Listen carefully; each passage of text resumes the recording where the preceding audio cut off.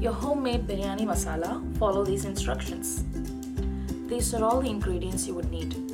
I've taken a little bit of Ceylon cinnamon sticks. I've taken some fennel seeds. I've taken about 5 green cardamoms. I've taken about a teaspoon of coriander seeds. I've taken about 3 star anise and 1.5 bay leaves. And I've taken about 1 mace, 3 to 5 cloves, and 1 Marathi mukh, but it's also called as kapok buds. So we are going to dry roast these ingredients.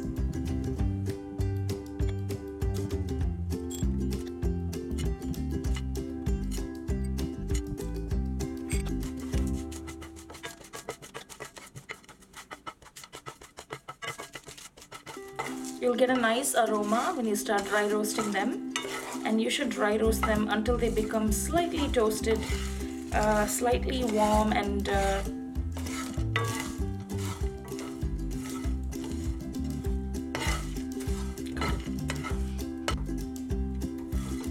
you have to dry roast these ingredients at low to medium flame, and until they start giving a very beautiful aroma. You will also see that they slightly change their color into a beautiful greenish brown.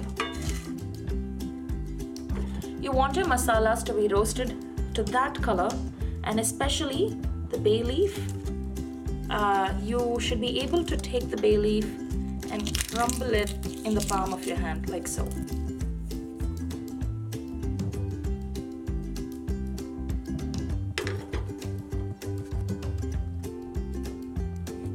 I've transferred the contents into my mixer jar, and I'm going to grind it into a coarsely ground masala.